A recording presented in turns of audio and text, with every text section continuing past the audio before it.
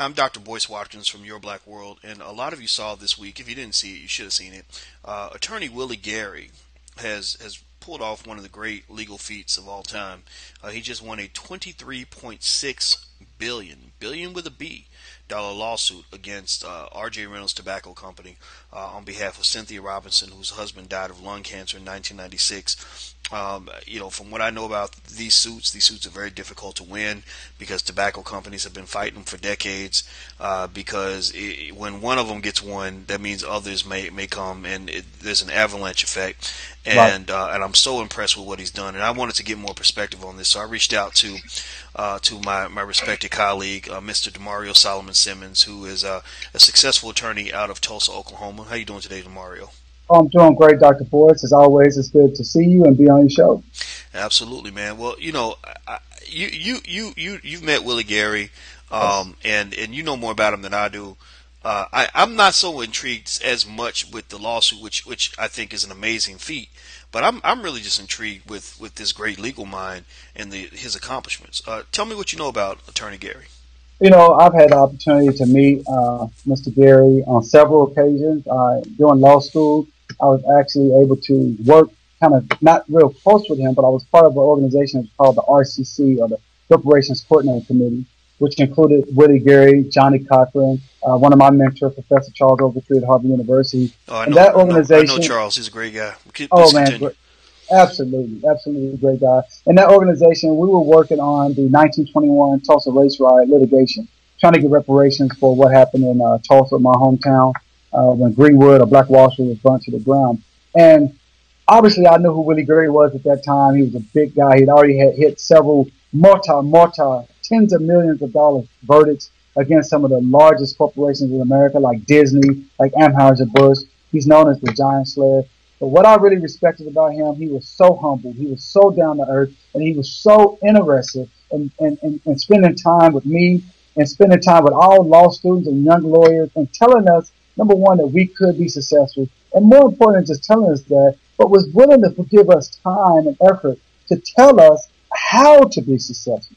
One time, Dr. Boyce, I went to a National Black Law Student Association conference in Denver, Colorado. I think it was 2005. And Willie Gary was there. And he did a workshop on how to do a closing argument. And I swear to you, even though we knew this was a workshop, we knew this was a seminar, we knew it was fake, Willie Gary was so persuasive that we stood up and we wanted to just do anything he had to say because it was just so powerful. And one thing I always remember that he said, and he says this all the time, you have to ask for the money. You ask the jury what you want them to pay you. You don't leave it up to them. So I know that Willie Gary went into that courtroom, and I know at the end of that closing argument, he told that jury, give me $23 billion. And they listened to him. I Mm. love that man. I tell you the truth.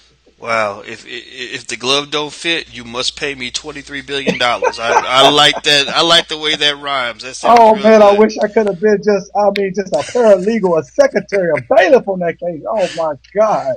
Well, I'll tell you what's always impressed me about Willie Gary. And I've known about him for years. I never met him, but what's always impressed me is I always look at the core of a man. I don't care how much money you have or how famous you are. Right, My question is, what kind of black man are you? And when I look at Willie Gary, I see a guy who came from very humble beginnings. right. I remember his story, at Shaw University, which he has done amazing things for that school since he graduated. He just really showed what happens when you are truly dedicated to your purpose in life. And I like the fact that he gives back. He's reaching back to help young attorneys the way Charles Ogletree does. I spoke at the National Black Law Student Association. I was a keynote one year. I think it was 2006, 2007, maybe 2008. About the time Kwame Kilpatrick went down, because I remember it was in Detroit, and I remember Charles just really being sort of a father figure to these young attorneys. And I know Willie is in that same tradition, and that's what I just respect. I mean, this seems like a guy, and you could tell me what you know about this, but he seems like a person who isn't just saying, "Look, I'm trying to get rich for myself. I'm trying to really make the world a better place in the process." Is that the impression you have of him? Oh, it's not only the impression, it's the fact. It's what I know. And it's one of the reasons why I so love and respect Willie Gary also. I mean, I saw him last year at the National Bar Association conference, just hanging out in the lobby, just so accessible, so touchable. And he's always giving back. I mean, he gives back not hundreds and hundreds and thousands of dollars and $1 million gifts, like you said, at Charlotte University. I use Willie Gary. You know, I direct a program here in Oklahoma. It's the largest legal diversity program in Oklahoma. It's called a Pipeline Project. And what we do, we take high school kids, black and brown high school kids, and we talk to them and we program them to get them interested in becoming lawyers. And one of the things that I always talk to them about is that being a lawyer can make you wealthy, not just from a physical wealth, financial wealth, but it make you wealthy as a person because it gives you opportunities. And one of the people that I always utilize, and a video I always shows is a video about Willie Gary, and it talks about his humble beginnings. It talks about him growing up in a sharecropper community in Florida. It talks about the fact that they didn't think he could go to college. He talks about the fact when he graduated law school, he couldn't get a job with anyone, and he was cutting yards while he was still practicing law so he can take care of his family. And his first case, or one of his very first cases, was a elderly, poor black woman who believed in him. And together they went and they won a multi-million-dollar lawsuit. And he continued this to today, continued that to today. And that's why I so much respect Willie Gary. That's why I utilize him in my program, because I want to tell my kids, you don't have to be a rapper. You don't have to be an athlete to be successful, to make money, and make a difference. And those are the things that Willie Gary stands for: being successful, making money, and making a difference. And I think we all can respect that.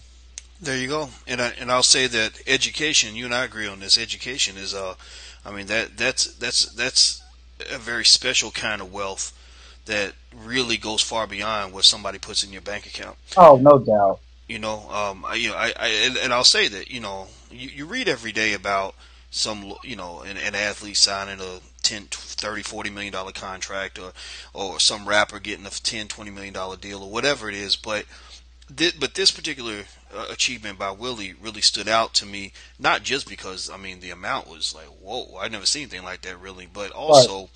but also because that the money is going to go toward this wealth is being built by a man and by an organization that is connected to the black community. So that's what separates him from a Jay Z. God bless Jay Z. He does his thing. He does what he does. I don't dislike him. For any reason other than some of the obvious things that I've said. But in general, though, that when you talk about some African Americans who become financially successful, there's a disconnect. It's sort of like, well, I've got mine. I don't care about the rest of y'all. With Dr. Dre, he gets $1 billion deal with Apple. It's like, okay, this is nice, but whatever. Black people aren't really going to feel that directly. Whereas I feel like with Willie Gary, I feel like there's going to be an HBCU or two that's really going to benefit. There's going to be a black organization or two that's going to benefit. There are going to be scores of young black attorneys that are going to benefit. I mean, you're talking about a truly transformative set of achievements here. What is your take on that? Yeah, well, my take is, I mean, I can't speak to Jay Z or Dr. Dre, but I don't know enough about their dealings. But I can speak very passionately and comfortably to Willie Gary. I mean, he's a great father. He's a family man. He's married, and I do believe, and with the bottom of my heart, that his connection is evident in our community. He will provide financial resources within our community, and more than that, I think he continues to provide inspiration to even young lawyers like myself. I mean, I'm 10 years in. He's been practicing for 30 years. And the thing about it is, he works. He works hard. He puts in the hours. He puts in the 14, the 16, the 18-hour days. I mean, so it's not just coming out the air that boom, you walk in the court and then all of a sudden you beat Anheuser-Busch, that you beat R.J. Reynolds, that you beat Disney. These are the biggest corporations in America, in the world. He put in the time. He put in the effort. He put in the expertise. That alone makes him significant. And then to have the payoff to have that type of financial successful victory, it just really speaks to what you can do when you line up your passion and you line up your education and you line up your skill set and you be focused. And I think that's something that Willie Gary provides to all of us in our community, particularly for young lawyers and for young people. And I'm just so happy for him, and I'm happy for our community to know that he clearly is someone that we created from our community, and he's someone that gives back and completely loves our community.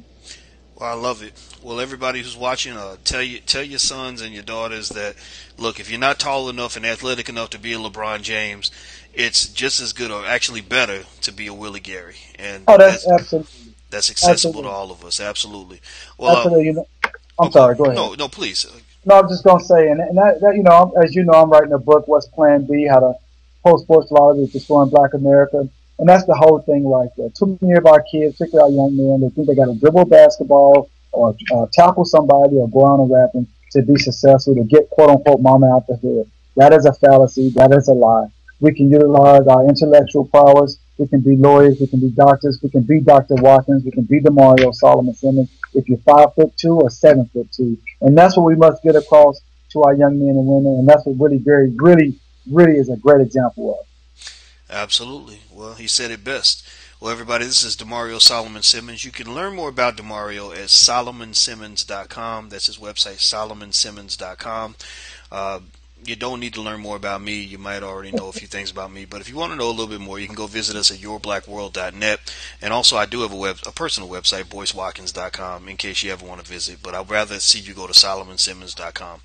Well, thank you very much, Demario. I appreciate your time. Oh, Dr. Boyce, as always, it's great to see you and it's great to be on your show. Thanks a lot. Oh, absolutely, my friend. And everybody who's watching, thank you for checking us out at Your Black World. And until we meet again, please stay strong, be blessed, and be educated. We are gone. Peace.